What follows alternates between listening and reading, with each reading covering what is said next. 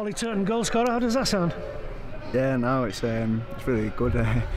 It's long overdue. Obviously, only got one last year, and I was hoping to try and get a couple more this year. It's coming, and obviously, more importantly, that we got the win. Great ball across. You first to admit that to Mark Bowler, but still needed finishing. Yeah, it's fair. Bowler put it on the plate for me, to be honest. I knew the ball when the ball got laid back to him, and he tries to get that one across the keeper, so I thought I'd just gamble, and luckily enough I was there to put it in.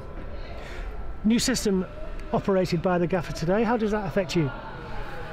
I've played right wing back loads of times, and I do love playing there. It allows me to get forward, obviously, get in the box and score a goal, so for me it was enjoyable. It's enjoyable, so I love playing there.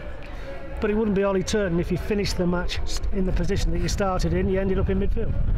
Yeah, like I say, they wanted to try and see the game out and put knots on. A bit more legs than me at that time because I was getting tired. But I don't mind going there if that's what the gaffer wants me to do. I'll go and do a job there.